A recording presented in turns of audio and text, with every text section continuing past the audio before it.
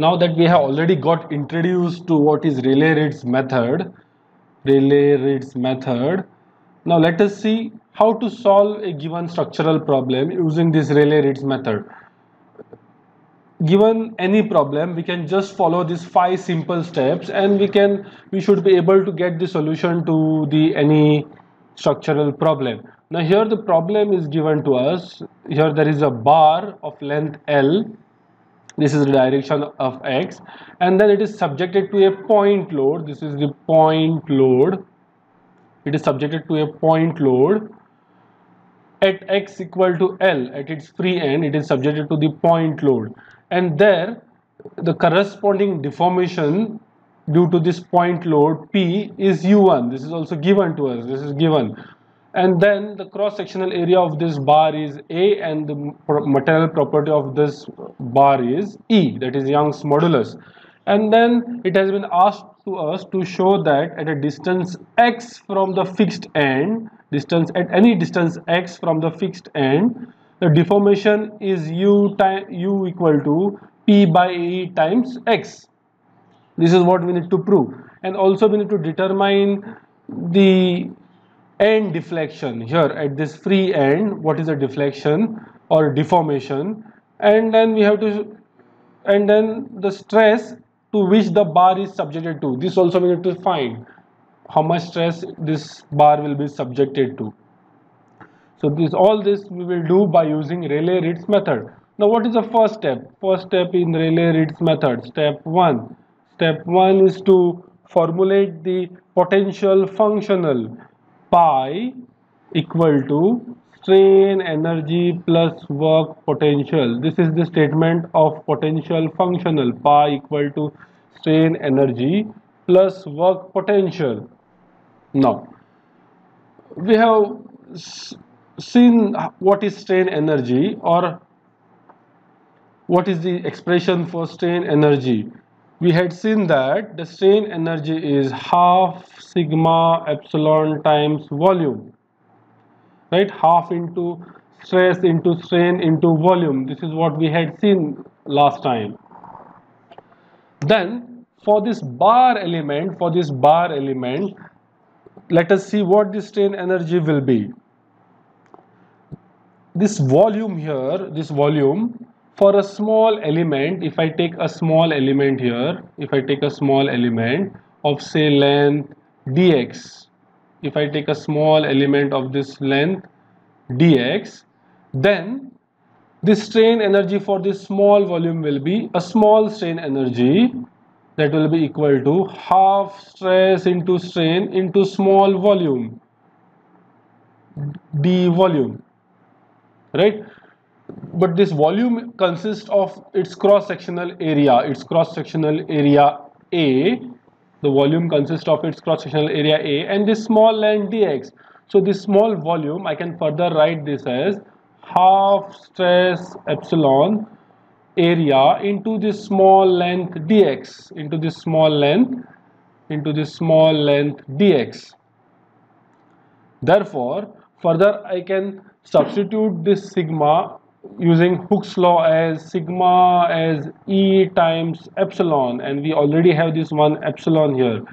This A, let me write it here, and this will be dx. So finally we get a small strain energy will be AE by 2 epsilon square dx. Further this epsilon I can write it as dou u by dou x the whole square dx, and this will be the strain energy. This strain energy, or the small strain energy, is for this small element of length dx, but for this entire bar of length L, the total strain energy now can be written as, we'll have to integrate this, right? We'll have to integrate this strain energy, that is from 0 to L, and that will be AE by 2 integral 0 to L dou u by dou x whole square dx. This will be our strain energy for bar element. Now henceforth, if we come across any problem of bar and we have to solve it using Rayliegh Ritz method, Then in place of strain energy, we can directly use this expression. We won't be deriving this expression again and again. We can directly use this as our strain energy expression. So here for potential energy functional, we got strain energy as AE by 2 integral 0 to L dou U by dou X whole square dx. Now what will be the work potential? Work potential, in last lecture or in our last video, we have already seen that their work potential can be due to three types of forces: body forces, surface forces, and point forces. Here we have a point force, that is P, and the corresponding displacement of this point force P is U1, right? So the work potential will be P into U1, and since this work is done on the system, this will become negative, right? Work potential will be minus P into U1. So our total final potential expression for potential functional will be AE by 2 0 to L dou U by dou X whole square dx minus P into U1. This is our potential functional. This will be our potential functional. With this we have completed our step 1. Now let us see what is step 2. We need to assume a trial displacement function which should satisfy the boundary condition. And then what are the different trial functions we can assume? In step 2, we need to assume a trial displacement function. This trial displacement function can be a polynomial function or it can be any trigonometric function. The polynomial function is of this kind. I can assume something like this: a0 plus a1x plus a2x square plus a3x cube and so on. And the trigonometric function can be something in terms of sine or something in terms of cos or the combination of this. But for this problem, we can very well go for polynomial function. But up to what degree we will choose this polynomial function? If we look here carefully, I cannot just go with a0, because if I substitute this a0 here, I won't get any term which is remaining. So here the order of this equation is 1.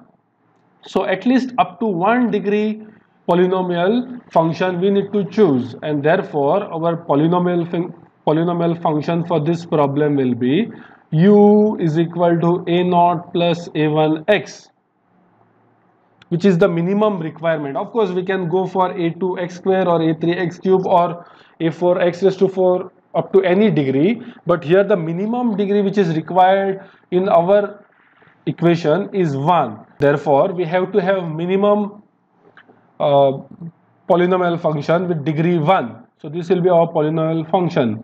But this polynomial function, we cannot just admit this polynomial function here in this potential function yet, because it should satisfy the boundary condition. The assumed trial function should always satisfy the boundary condition. Now what are the boundary conditions here? And to be more specific, this boundary condition should be an essential boundary condition. This boundary condition should be essential boundary condition. Now what are the essential boundary conditions here? The essential boundary condition has to do something with displacement.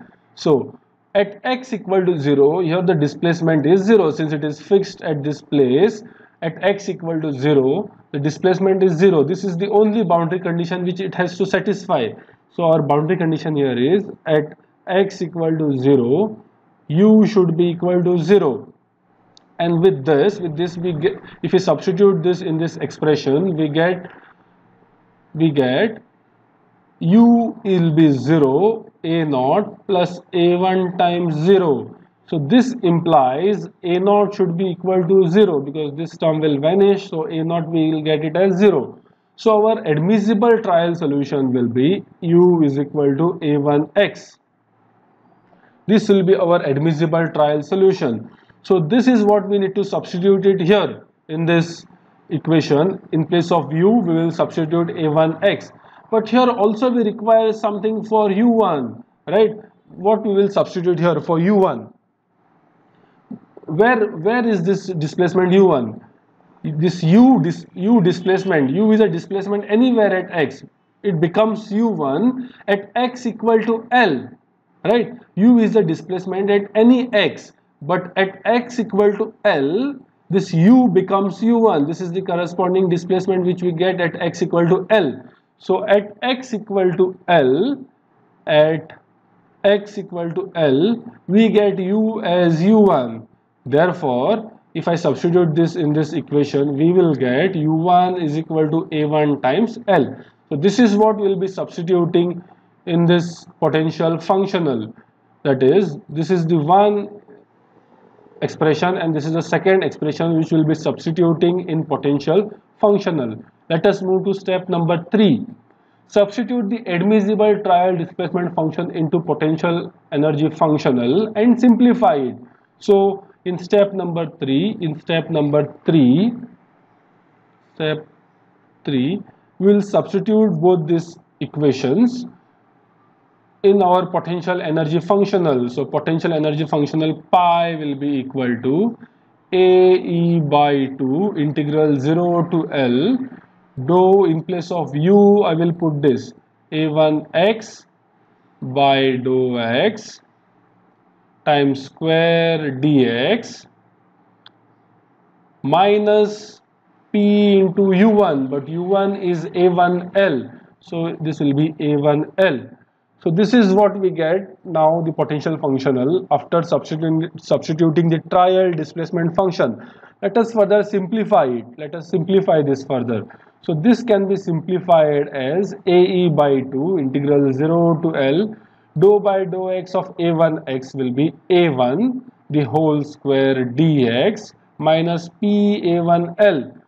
Once we integrate this further, we should get this as AE by 2 a1 square x from limit 0 to L minus p a1L, right? And further simplifying this will give us AE by 2 a1 square L minus p a1L. And this is our simplified potential functional after substituting the trial displacement function.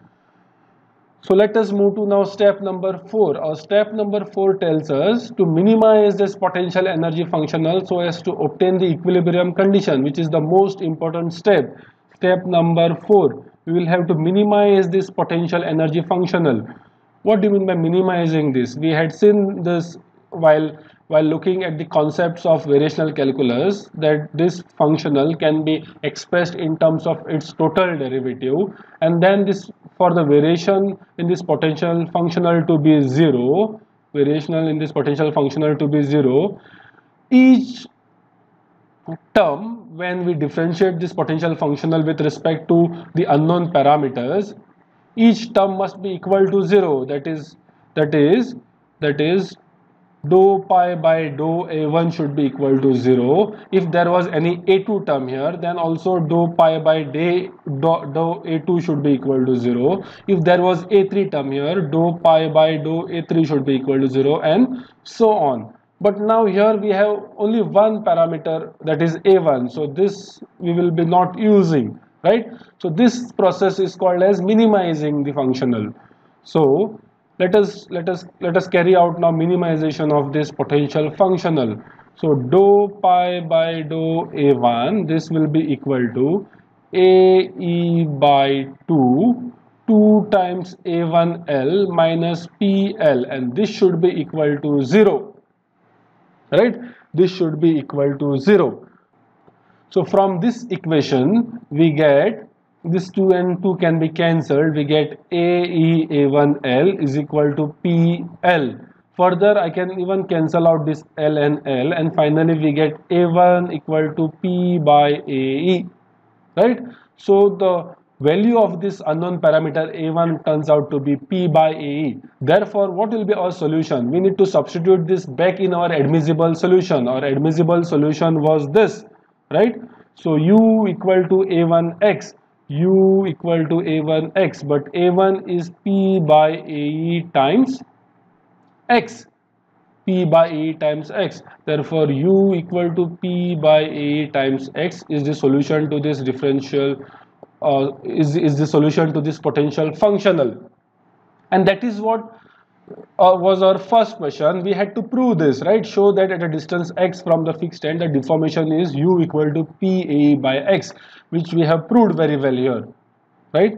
Now further he has asked us to find the end deflection. Now what is end deflection? This is a general expression for the deflection or deformation. The end deflection will be at x equal to L, right?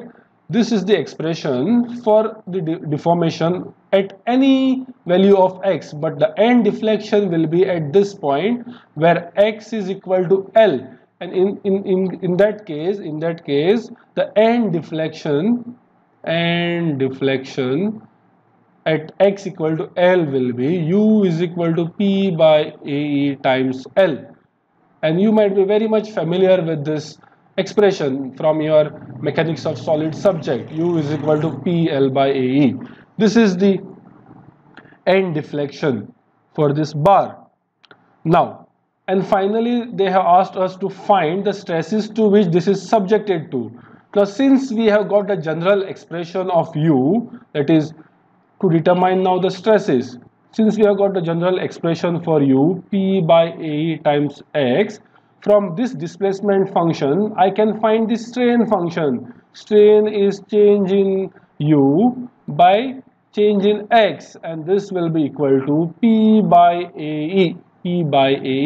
And from Hooke's law we know that stress is E times epsilon, right? But epsilon is this, so this will be EP by AE. E and E can be cancelled out, and then the stress finally we get it as P by A. Again, this is a very familiar equation to you from mechanics of solid subject. So this is how we have solved this problem of a bar subjected to point load using Rayliegh Ritz method.